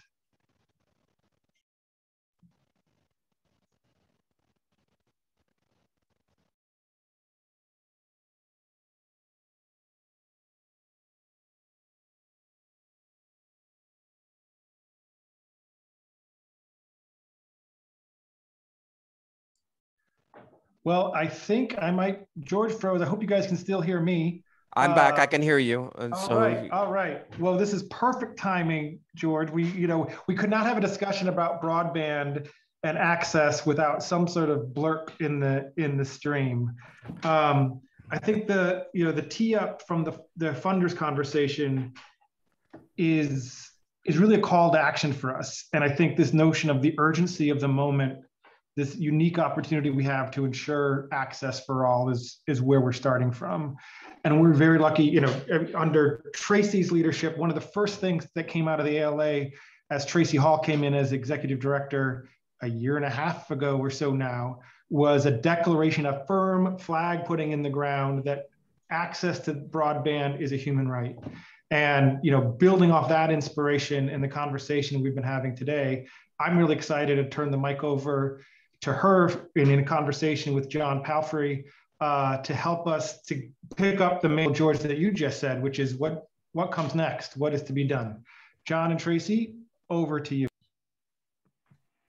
John Bracken, thank you so much. And Tracie Hall, it's so fun to be with you in this setting and in any setting, of course. For those who don't know Tracie as president of the ALA, she's one of the most exciting people in this space and comes out of the funding space too. So she knows all aspects of this work. And Tracie, we're sort of the next steps panel, I think, here, and picking up on many of the great themes here. I'd just love to hear really your vision for the ALA and what do you think libraries should be doing in this great moment. And as you prepare for that, I just want to say one thing to Crosby Kemper, who in the last session, who was talking about having 100 young people go up to the governor's office. I believe that his daughter was actually one of those who went with him and got thrown out. So I think he's an excellent parent as well as a library advocate in that respect. But Tracie, as we think about what does it mean to be advocates in this moment, what's the vision that you think we should be advocating for? What are the next steps we should all take? Over to you. Thank you so much, John. And it's a pleasure to be here. And I wish I could have been here for the entire conversation, but the parts that I was able to listen to, I think just tee us up so well for this conversation. I really want to agree, of course, that this is a 911 rather than a 411 issue. But I want to say that this is, while we do need to watch the clock, this is not an issue. Digital literacy, digital access is not a new issue for libraries. I think that we definitely want to heed the call to action, and I want to get to that in just a minute. But I want to argue that libraries, school and public libraries, and to some degree, I think post-secondary libraries were really critical in introducing personal computing to a public. And I just don't want to ignore that, because I think that we have a precedent for that. I can think back to my days at Seattle Public Library in courses teaching people who worked on fishing boats in Seattle, who would drive their pickup truck from some part of the United States, only to find out that sort of shanty where people could go and get on a boat, as they would call it, was now a website. And that was the first time that they'd heard of such, and they needed to have access. I think that type of digital instruction followed, of course, Hartford Public Library. I remember being there and opening up one of the first 21st century labs, teaching people in that particular Afro-Caribbean community how to utilize computers, because many of the available jobs were moving from light industry and even agricultural jobs to as administrative jobs in insurance companies in Connecticut. So when we talk about this, I just want to posit, this is not new for libraries, but I do think that this is something that will require a federated approach. And that's what I really want to talk about. I want to talk about the opportunity, I think, to launch a national campaign with local demonstration projects. And I will stop there. But again, I want to also underscore something that I think Crosby was adding to the conversation. The issue is not just digital access, it's also about digital literacy. And it means that, and I've been saying this for a long time, we cannot talk about digital access and only talk about broadband, because that's like talking about cereal with no milk. The reality, the thing that is going to make this a reality and to ground this conversation is looking at the role that libraries play in adult literacy and in formal and informal adult education. So I think I'm launching a couple of things there, and we can keep moving.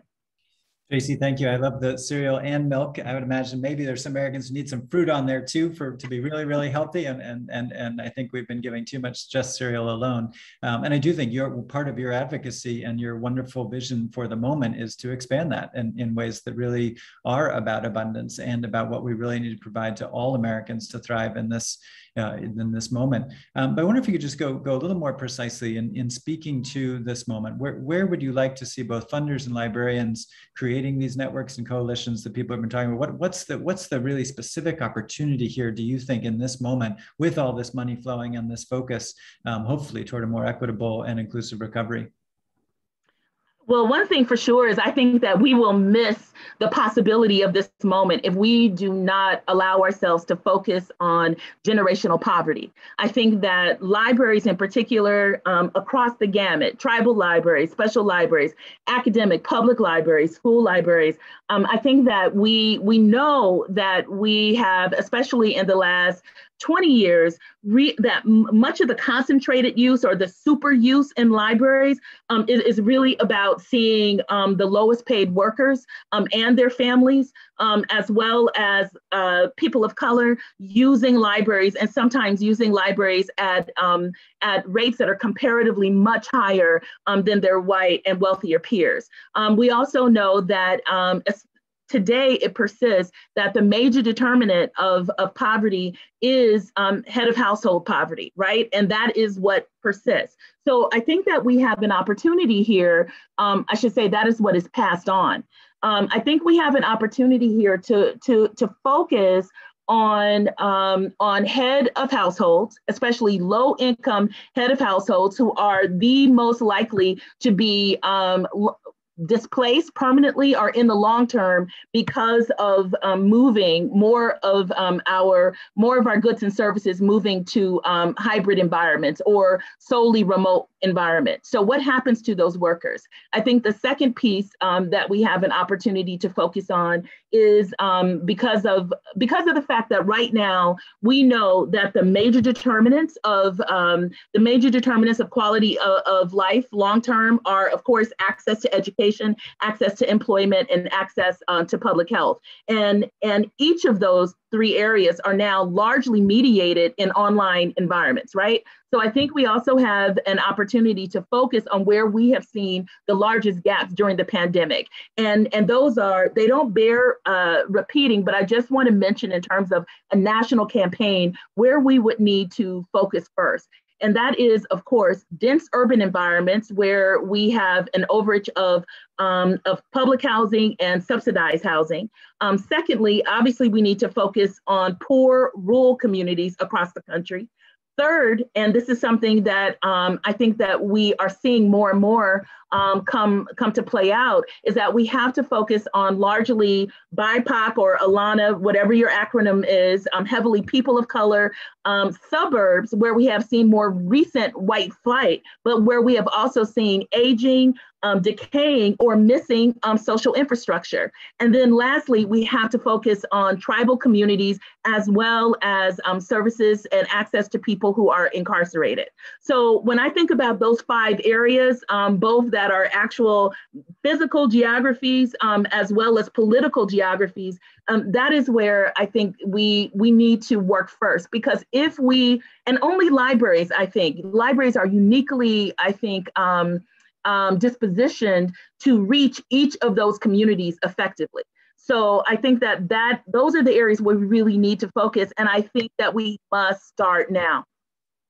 So Tracie, it makes a lot of sense. And I think this set of 5 focus areas and communities that allows for kind of a strategy that is targeted, right? And it's not everything for everybody in a moment where if we go for everything for everybody, we won't get enough, right? The opportunity to be lost.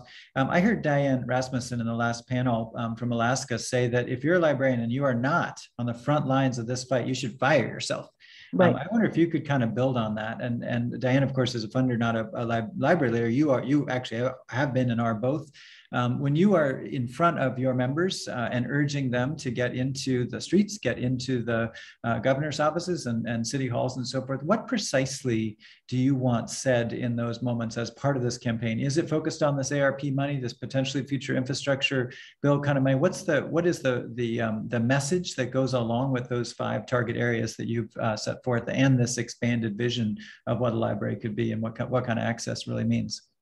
Right. So one thing I have to say is that I can't be on in a day that features people like Felton Thomas or Jill Bourne, both of whom I have long history with, and not mention the fact that I think that libraries are, I think, as have become as sophisticated.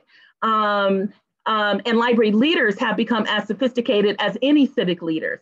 I think that one of the things I would say in terms of being able to talk win friends, to influence friends, win friends, and influence people. I think we see that because I know that ALA launched a mighty push to make sure that libraries were included in ARPA.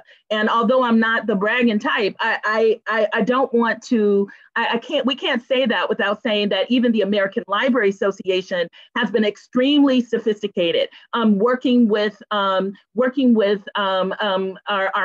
Congressman Levin and Reed, ensuring that they were touring libraries, ensuring that they understood the reach that libraries have. So I think the thing that I want to allow is I think there's an old trope about libraries, and I'm here to bust it, because the reason why I'm back in libraries is because working in philanthropy, working especially at the level of community investment, I was always feeling like libraries were left out of the conversation, and here they were hidden in plain sight. People would talk about adult education. They would even talk about food insecurity, those kinds of things. They would talk about access to e-government. And I would always say, where's libraries in this conversation? So I'm here to say that I think that I want to end the old trope that libraries are not sophisticated and that librarians and library leaders are not sophisticated. I do think, though, that the conversation has come around to where libraries can lead, and we are ready. But what we have to do is that we have to build a federated campaign that links national policy as well as boots on the ground in each geography across this country. And it isn't as simple as working on a state level. It isn't as simple as working city to city. It is about understanding these geopolitical entities and how do we make sure that we look at their realities and we connect based on their needs. So I think that this is libraries' time. And I think that the American Library Association,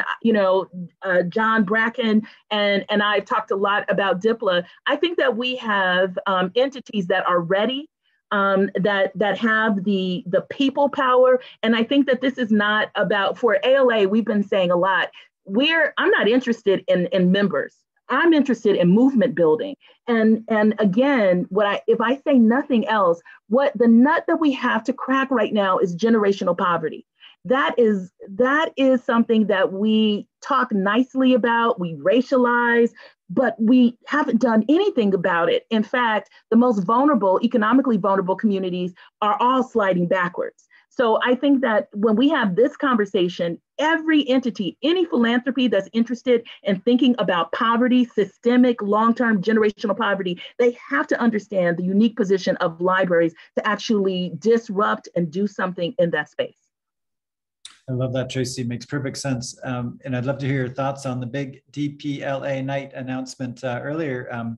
But before I ask that question, you invoked, of course, Jill and Felton and these other great library leaders, inspirational individuals. I wonder if just extrapolating from individuals to other networks and movements out there, when you think about the movement that you're hoping to inspire here in this moment, this campaign that would link up your national leadership and the kind of national leadership that Felton and Jill and others can get going with the grassroots across the country, the 100 high school students that Crosby brings into the governor's office, are there movements, are there networks out there that you look to and might draw inspiration from, and people are thinking about analogies, or is this a totally new thing? It's got to be, a brand new playbook here.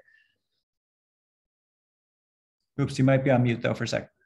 Sorry about that. I'm so glad you asked that question, because there are community level networks that exist across the country, and I'll just give you an example. I don't want to call one out at the risk of not calling out another, but I will say historically, I remember right after Katrina, I happened to be working at the American Library Association for the first time, and we went into New Orleans because we knew that we needed to do some work on the ground in Treme and in the Ninth Ward. Because we were getting some calls from librarians and actually trustees in those areas feeling like those libraries might not come online for a very long time. Same as some work that ALA right now is doing in Kentucky. And And so when we went in, the partners were, of course, the library system, but also the local community networks, especially networks that exist around public health information, e-government, et cetera. And so I think that there are sort of small constellations of networks across the country that we have to sort of join into sort of one larger system. And I think that's what we have the opportunity to do. Some are based around, of course, just standard informatics and traditional library and information services, but some are specifically oriented around public health access, food insecurity, employment and employability. When I was coming in, somebody was talking about workforce. That's something that adult education, but all of those things are places where I think libraries have developed partnerships, ongoing partnerships, and where I think we have ready adjacencies and an opportunity to build big right out the door. That's awesome, Tracie. I think it's very heartening to think about the fact that we have examples. ALA has had examples. All of us have been involved in examples. This is not a totally new thing. What we do have is a great moment, and we have your incredible energy and leadership and the incredible energy and leadership of Felton and Jill and others who are, in their full stride right now, right in the library moment. In that same spirit, you mentioned our mutual friend, John Bracken. We've also been, of course, listening to George Martinez all day long from Knight Foundation, and they have a big announcement today with Lyrasis about the Palace Project and ebooks and so forth. I wonder if you had any comments on that announcement today and any thoughts around ALA and its role here in this big moment. Well, I really want to applaud, I think, the work that's being done. And I also want to say that I'm a student. I'm really learning from people like John Bracken, because where I think we, as those of us who work in the library space, I think one thing that we have to learn is that we need to not only be at the table, but we need to make sure that we have a seat and a part of the decision making, even around funding. Because even as the funding is coming out, ostensibly that could support libraries, it's not going to go to libraries unless we make that actually happen. And people like to dismiss libraries. We almost have to kind of focus on public health. And we have to do, I think, what public health did. There was this idea that people thought about community health or community nursing or those kinds of things, almost as if they were spaces where other people could act on or do something to or decision make for. I think for libraries, we have to own our power, own the fact that we have trusted relationships, own that we sometimes go into spaces in community that others don't see, that we work with individuals that others may not know by name, but we know that person and the entire family. Understand that we are the inventors of informatics. We have invented informatics, the placing of technology in the hands of the public to fit and meet their needs. So I think the sophistication of partnerships that John and DPLA, I think sort of represent, those are the things that I'm learning from, and I want to put at the disposal of libraries. I want to make sure that the next big announcement about support in this area, about cracking the nut of generational poverty, that I think is sort of the bane of existence for a country like ours, that we would have this level of disparity, ongoing disparity in terms of household income and the way it impacts housing, the way that it impacts education, employment, all of those things. I think that if we can follow I think the template that's being set, I think that libraries will be in the best position ever to finally and firmly deal with this issue of the ways in which access to information, digital access, and digital instruction can intervene on generational poverty. I love that, Tracie. Thank you. And I know that the audience here, like me, we could listen to you all day long. I know you also have a very hard stop in a minute. But any last words for the audience before we turn it over to George Martinez, who has slipped into my screen with his hook in hand? But I want you to be sure to have the last word, Tracie.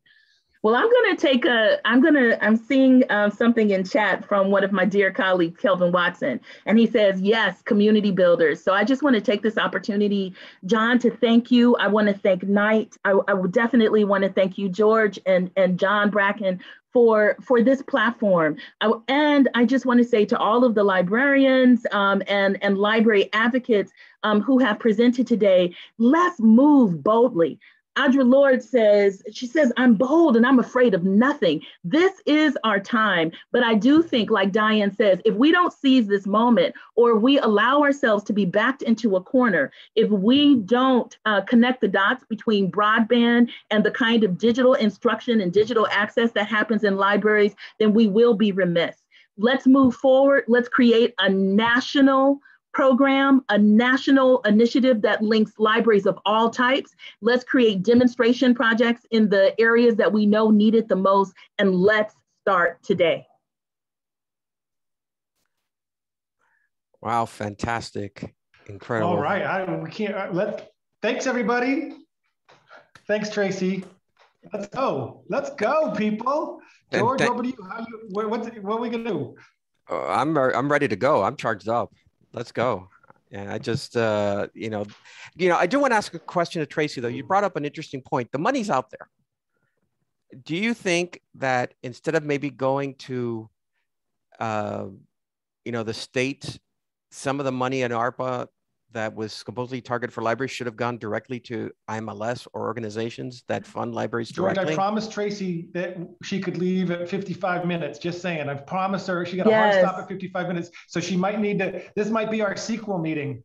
Okay. Yes. Well, one thing I'll say, because I do need to leave, but I want to say one thing that I think is really important. I think that we have an opportunity to have maybe one of the most profound public-private partnerships that we could ever imagine. That is a group of funders who work with, I think, departments, federal departments. IMLS has been supported, and that's a great investment. That's important. But we have to think outside of the library space. We're talking about labor, we're talking about education, we're talking about departments of justice, et cetera. So I'm going to leave you with that. But I want to say to my colleagues who are listening, you all, this is the moment. Those of us who came into libraries when many of my peers are here, this is the moment that we have been waiting for. Cede nothing. Thank you. Thank you. Really appreciate it. And thank you for your time, Tracie. Thank you, John. Always a pleasure. Thank you for moderating this. Really appreciate it, and for sharing our thoughts with the group as well. Bring us home, George. Bring us home. I'm trying, dude. I'm trying. This has been fantastic. I really do want to thank everybody that's participated in this. Jill Bourne, Juliet Fink-Yates, Jennie Stapp, Felton Thomas, Andrew McLaughlin, Diane Kaplan, Crosby Kemper, Greg Lucas, of course, Alberto Ibargüen, and Tracie Hall, and John. Thank you so much for all your time. This has been incredibly powerful. And I wish we had more time, because I know there are a lot of questions out there, and I have lots of questions. Yep. And the good thing is we're going to hope to continue these conversations. We, in the next 3 or 4 months, sometimes in the fall, we're going to have another one of these. Maybe the opportunity is to really dive deeper into some of these questions. Maybe examine where things have occurred, how things have moved. There's so many opportunities to look at this stuff. Yep. I also want to thank. And George, just to highlight, because a lot of people asked questions that we didn't get to in the Q&A. The Knight team has captured those questions. We're going to come back and answer those. And specifically around the PALS project, we're holding time on July 7th to host a webinar to answer questions around the PALS project. So that link is either, someone will throw it in the chat or someone will tweet it out, but July 7th in the afternoon. Well, I don't know about if you've got link questions for the July about 7th, TPP or about the discussion today, go ahead. Now, I just put the link up for the palaceproject.org. Hopefully there'll be information there. I do, as we wrap this up, I do also want to thank, you, John, for all the great work you did, Michelle Kimpton, and of course, Robert Miller from Lyrasis. I'm really excited of the work that they're going to be doing, and excited to see what comes out of that, and with you as well, John, and DPLA. Thank you for your leadership and your help with putting together this conference. And, to everybody out there, as some of these ideas come to you, please don't be afraid to share them with John, myself. We're really interested in what the future is for libraries and how organizations like Knight Foundation could help, be assistance. I mean, it's obviously there's a lot of great ideas and very little time and very little money, unfortunately, out there. The hardest part is always saying no to great ideas, but you know, we'd like to hear, because sometimes maybe I know some other organization that is doing some work, and you know, we also on here we have other incredible funders that you saw on the panels, and others that you didn't hear from. You know, Doran Webb from Sloan has been a great partner and funder of libraries for many years. You know, we sort of talk among each other once in a while, and maybe ideas that aren't right for us, like, you know, could be right for somebody else. But you know, don't be shy. Let us know. And George, we have to think, I mean, one, thanks to Knight Foundation, the Palace Project is going to be really exciting. Watch the internet for more coming on that. And thank you to you and to Lyricist for partnering with that. And I want to give a huge thank you to Jackie, Justin, Phil, and Raul on the Knight side. This meeting doesn't happen. Special extra thanks to Jackie, who's really made this entire thing happen while doing 2 or 3 different jobs at Knight Foundation. So, you know, we'll see you soon in the fall. I'm shocked and surprised that 100 of you showed up during this holiday time, and we're going to keep the conversation going. Thank you, John. George. What's your email address in case somebody has to talk to you? Bracken@dp.la, and I'm JSB on Twitter. Bracken@dp.la. My email is easy, martinez@kf.org. Thank you, everybody. Look forward to seeing you again soon. And, you know, keep fighting the good fight. Take care.